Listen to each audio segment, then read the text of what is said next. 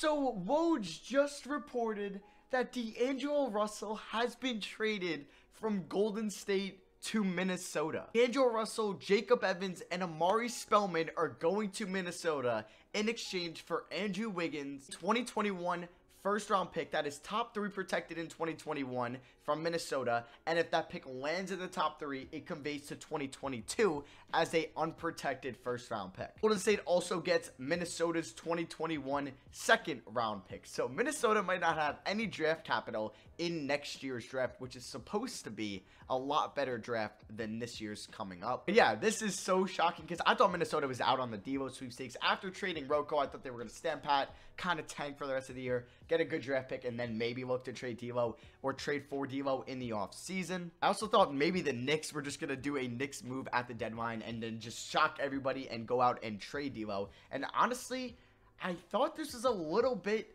of an undersell by the Warriors. I thought they would be able to get a lot more for Devo. Maybe they could have in the offseason. I mean, you get Andrew Wiggins. He's on a pretty poor contract, but hey, he's had, I think, like 4 different head coaches in his first 5 years in Minnesota, or it's something like that. I mean, he hasn't had really a true point guard. It's been Jeff Teague, but I mean, Jeff Teague hasn't been great for them, and he'll have Steph Curry in Golden State, so that is a huge upgrade. He'll have a better coach in Steve Kerr, and I'm excited to see what he's going to be with Draymond Green, who's definitely a better playmaker than Jeff Teague. Klay Thompson as well. They're going to have a top 10 pick in the 2020 draft. So yeah, D'Lo is now a Timberwolf, and this is huge for Minnesota because now they can keep Karl-Anthony Towns happy because they're literally on the brink of just like falling apart because they're so bad as it is. I believe they're the 14th seed in the Western Conference at this current moment. Cat hasn't won a game since I think like Thanksgiving. And yeah, you get your point guard center tandem for the future, and I honestly think this is a pretty good deal. I thought they would have had to give up 2 first round picks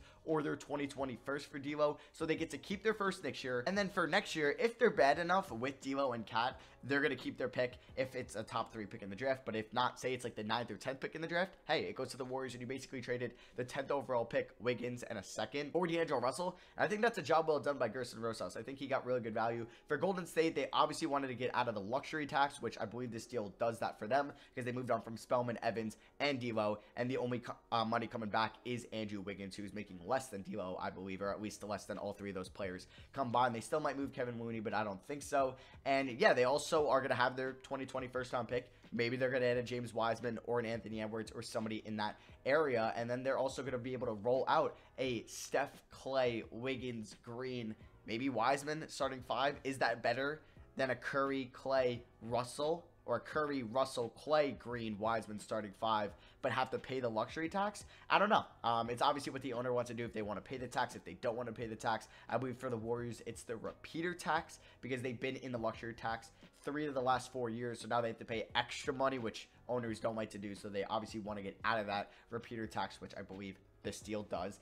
They get now a good first round pick next year, which I think will go to them. I don't think the Timberwolves are going to be one of the 3 worst teams in the league next year. Hey, I could be completely wrong, or they might win the lottery next year. We don't know what's going to happen in a year and a half from now, but hey, they're going to possibly get maybe a pick, maybe a lottery pick. Maybe the T-Wolves might surprise people next year and make the playoffs. It's not a good free agency class, so you really don't know if they're going to be able to add anyone there. You're going to have to see who they get to draft. Obviously, they win the lottery and you had Anthony Edwards in this team, that'd be fantastic. You'd have Russell, Edwards, Cat, Okogie, Culver. It's a nice foundation to build around. Obviously, they probably want that power forward next to Cat. Maybe that's Onyeka Okongwu. Maybe that's Obi Toppin. We'll have to see when that time comes. Or maybe Denny Avdija. They think he could be a stretch 4 in the NBA. But they really need a good defensive power forward there. So, hey, that might be Onyeka Okongwu from USC. So, we're going to have to see what happens with them down the line if they'll make another move. But I like this trade for the Timberwolves. I do. You get Rocco off the hands, and you get now probably the 15th, 16th, or 17th pick in the draft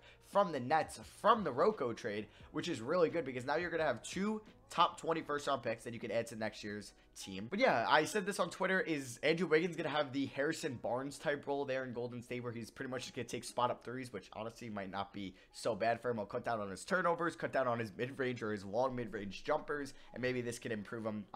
Teams will not really focus on Wiggins because they're going to have to focus on the Splash Brothers. So I think this will be good for Wiggins, and I think the Warriors kind of saw that, and Bob Myers saw that. Also, some other news we could talk about before this video ends. The Knicks fired Steve Mills. I haven't mentioned that that in a video, and they hired Leon Rose, who's an agent for CAA. I believe he's the agent of Chris Paul, Karl Anthony Towns, Devin Booker, and a plethora of other players. I don't mind this. I mean, I really don't know much about him, but apparently he's one of the more respected agents in the NBA. So maybe it'll go good for the Knicks. Probably will go bad, because that seems like what everything is happening when the Knicks make a big hire like this. And yeah, the Knicks are probably, I think they're in talks right now to trade Marcus Morris. And then obviously if that happens, I'll be making a video about that. I think the Lakers took out Kyle Kuzma in that deal, and the Clippers don't want to trade Landry Shamet. So it's looking like it might be Mo Harkless, Kevin Jelly, Terrence Mann, and their 2021st for Marcus Morris. And then maybe Reggie Bullock will be thrown in there, Wayne Ellington, maybe another throw-in, because obviously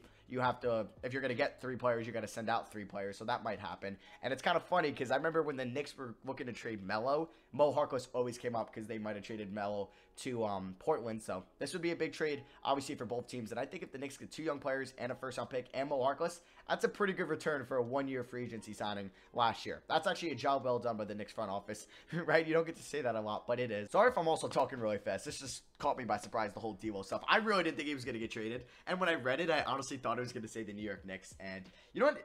For Wiggins, I guess they really wanted a good player in return at that statue. At least they didn't care how much he was making, because the Knicks really didn't have as good of a player as Wiggins, unless they were throwing in Barrett or Mitch Robb, which they weren't going to do, or their 2021st. Their best player could have been Morris or Julius Randle. I don't think that entices them, because they're just a little bit on the older side. At least Morris and Randle really doesn't fit that team whatsoever. Kevin Knox is still unproven. Same with Neil Aquina, Dennis Smith Jr. But yeah, let me know who you guys think won the Warriors trade between the Timberwolves. We really won't know who won it until we see how D'Lo and the T-Wolves do next year, and who they draft with that first round pick, and how Wiggins plays in Golden State with the Splash Brothers back, and that team is fully healthy next year. But yeah, this was a really exciting trade deadline so far. I think the last big move we will get is Marcus Morris. I don't think Drummond, Luke Kennard, anyone like that is going to get traded, but hey, I might get surprised, and you guys are probably seeing this close to 3 o'clock, so you probably already know who got traded and who didn't. And if another big move happens, I'll talk about that then. I will have a Rocco Rockets rebuild out soon. I don't know if you're going to see that before this or after this.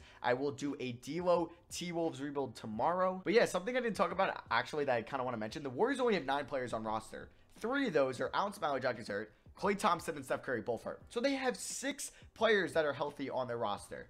And they have to sign, I think, about 4 more. And they're, I believe, around $3 million below the luxury tax. So they're going to have to sign all minimum guys. Or maybe they're just going to have to sign a bunch of guys from the G League to minimum contracts. That's probably what they're going to have to do. But yeah, like I said, I will have a D'Lo Timberwolves rebuild out tomorrow. Sorry if I said D'Lo Warriors. I will have a Wiggins Warriors rebuild out Saturday. Maybe do a double upload with like a new look Clippers or a new look Knicks. And then whatever I don't do there between the Knicks and Clippers, if that trade does happen, I'll do Sunday. But yeah, that is going to be for me. Hope you guys did enjoy the video. Like always, leave a like. Sorry if I was talking fast. I feel like I was. I was just really amped up from this D'Lo trade. And then yeah, let me know in the comments who you think won that trade at this current moment. I think that the Warriors could have got a little bit more, but hey, I don't know what his value is to NBA GM, so I really can't say that. So yeah, that's it for me. Thank you all for watching. I love you guys, and I'll see you guys next video. Peace.